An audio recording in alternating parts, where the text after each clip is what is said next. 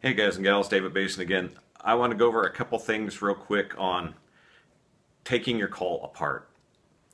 We constantly get calls back that guys have taken it apart, especially goose calls, in the wrong way. Or we get guys calling up that their duck call was fine last season and this season they can't even blow on it and it sticks. Well, there's reasons for that, and there's also ways to take your call apart if you have to. On calls like the Cackler, the Spec, if you don't have to take them apart, don't take them apart. They're very fine-tuned. They want to run in a very specific spot. And if you're not used to tuning a call like that, it can take you forever to get them back where you started, and you can end up accidentally bending a reed or worse. So let's go over the duck call thing first. One thing, and that applies to goose calls too, especially you guys in the hot weather states like California. If you leave your calls in your truck or in the garage or in a storage unit without air conditioning all summer and the temps get up over 100, you got to remember that Mylar is a plastic. It's a laminated plastic. So, it's hanging out over this tone board, hovering. Well, if the temps get over 100, gravity is going to want to make that reed bend down. So if the call is laying just right to where gravity is going to pull that reed down, you're going to end up with a call that sticks without even knowing it.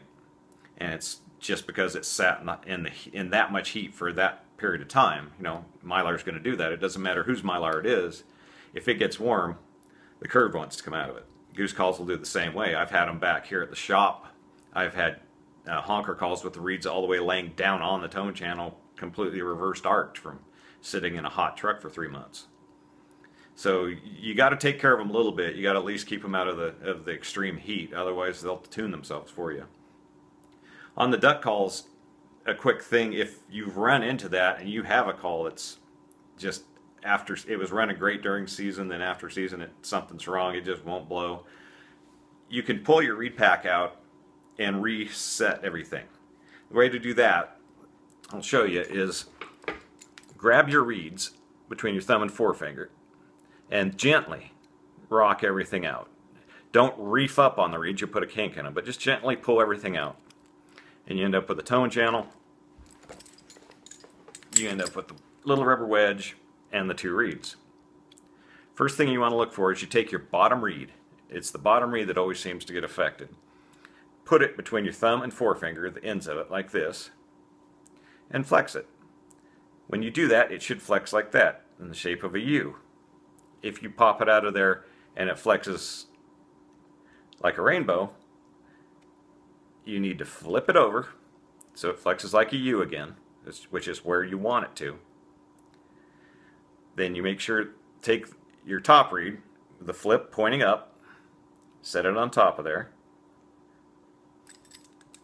grab your insert, gently drop both reeds against the reed stop, against that bottom, line them up so they're even, make sure the flip is flipping up, take your wedge, and then gently holding your bottom reed with your finger like this, shove your wedge in until it stops all the way.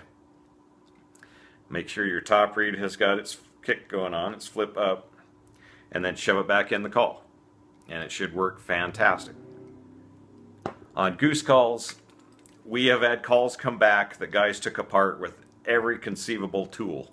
I mean, I constantly get them with huge teeth marks in the tone channel, teeth marks or pliers marks across the front. What happens when you put your teeth or your pliers on this lower gut, this tone channel, and you twist? You actually put a twist in the gut. You bend the plastic itself. That call will never tune again. It's now, the tone channel's cocked at an angle. It won't tune. It's garbage. So if you really have to take your call apart, I mean, most guys, like I do, I don't take mine apart. I'll run water backwards through them to, from the exhaust end this way, lukewarm water, not cold, not hot, to flush out all the food and stuff, and then run water forward through them and get everything spick and span. The mouthpiece you can clean out a little bit, with a bottle brush or whatever. But if you have to take your guts out, here's the way to do it. You're going to take, you see the guts here, there's the reed, there's the wedge, and the tone channel. You're going to take your index finger, you're going to protect the tip of that reed by just sitting your finger on it and pushing it a tiny bit down in the tone channel. Then you're going to take something I use the end of the call. I don't know if that's good, bad, or otherwise. A shot glass works, a socket, anything heavy and flat. And on the end of the tone channel, just tap, and then everything will pop right in the hole. Then you take your pinky finger or something and shove through from this direction down so it doesn't re-stick. And you have your guts and everything in your hand without damaging anything. Then you can put them, one thing I forgot to mention, if you're going to take it apart, take a Sharpie and mark where your reed is in relation to where it is on the wedge, and mark how far in the whole assembly is pushed into the mouthpiece. That all affects the way a call sounds and how you tune it. So if you have to take it apart and you think you can put it back together right, go for it that way. Don't pliers or teeth or any of that stuff, because you'll just destroy it. If you don't want to risk taking it apart yourself, or you have and it's messed up, just send it up to me. 15 bucks.